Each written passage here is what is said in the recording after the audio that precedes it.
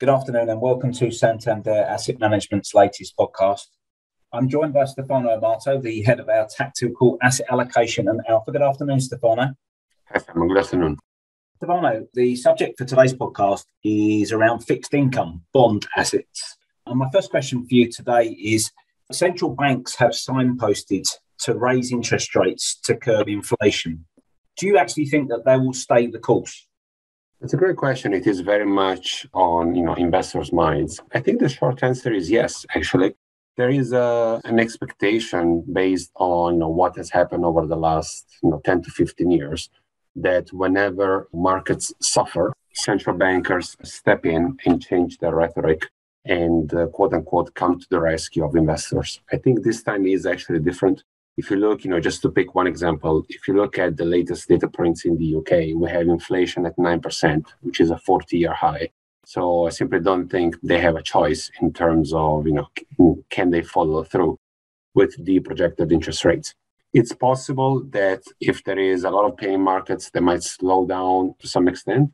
But I do think that for the time being, we should believe what the market is pricing and therefore a protracted cycle of interest rate increases.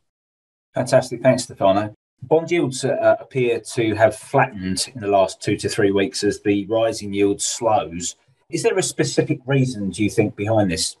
Yes, I think there is. From our vantage point, we think that investors are trying to assign probabilities to 3 potential scenarios. One is the so-called soft landing, whereby central banks increase interest rates to some extent, but without destroying too much demand, and therefore the economy might slow down a little bit, but keep growing when inflation comes down gradually to more acceptable levels.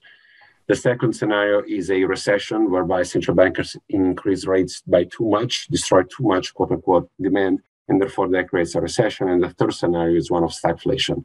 So where you get the worst of both worlds, you get a shrinkage in the economy and you get persistently high inflation. I think what has happened with bond yields essentially is if you look at the 10-year part of the curve, it stopped going up over the last couple of weeks. I think that's a sign that concerns about the potential inflation have increased. And therefore, we're seeing that the part of the yield curve that moves the most is the short end, which is more sensitive to changes in interest rate policy. Fantastic. Given how bond yields have risen so much in the last 12 months or so, how have you and the rest of the investment team positioned client portfolios to mitigate the increase? So we have been underweight bonds for a number of months. That has proven to be the right stance, I will say. We have seen a fairly severe decline in bond prices. So therefore, owning less than normal, quote unquote, less than our neutral positioning proved to add value to the performance of the portfolios. I think, we retain a similar stance. We might decrease the size of the underweight slightly because we are seeing that, again, rates around the 10-year tenor have started to stabilize. So there might be a little bit of value there if we think that we are going to encounter a recessionary scenario. We're still doing our work on that front. We don't have high conviction yet. So for the time being, we remain underweight on bonds overall. But nonetheless, it's something that we are actively revisiting.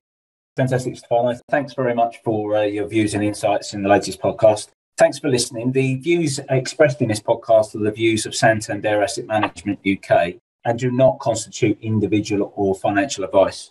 If you want to explore more of our views and insights, please visit our website at santanderassetmanagement.co.uk. If you do require advice, we would recommend you contact your professional financial advisor. Thanks again for tuning into our latest podcast. We look forward to speaking to you again soon.